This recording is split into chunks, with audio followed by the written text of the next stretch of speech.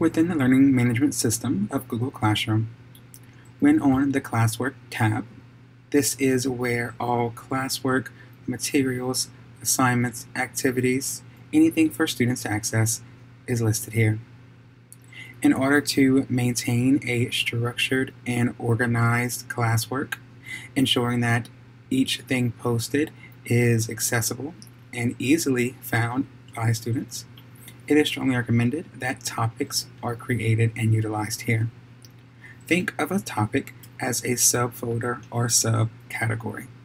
For example, on the Classwork tab of my Google Classroom class, you will see here in these bold blue options are my topics or subcategories in which my work is better organized.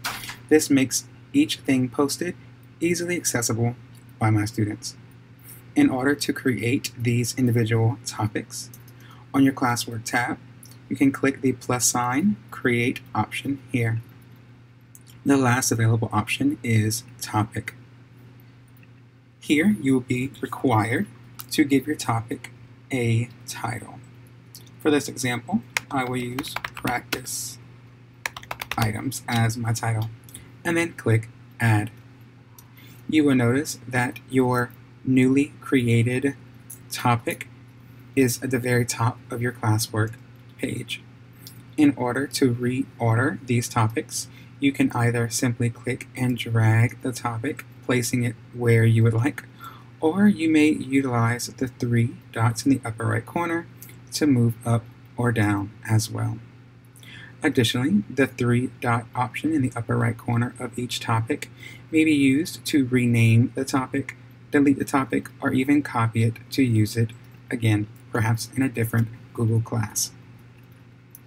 Again, topics are great for organizing and making things accessible for your students. Also, when you do create either an assignment, a question, quiz, or material, you are given the option to decide which topic that particular activity is placed under. For example, if I were creating a new material, you'll find here over in the right-hand side of my material creation screen the subcategory of topic. Here I am getting all of the topics that I currently have in this class. I can also choose the Create Topic option to create a topic for this material that is not yet on my classwork.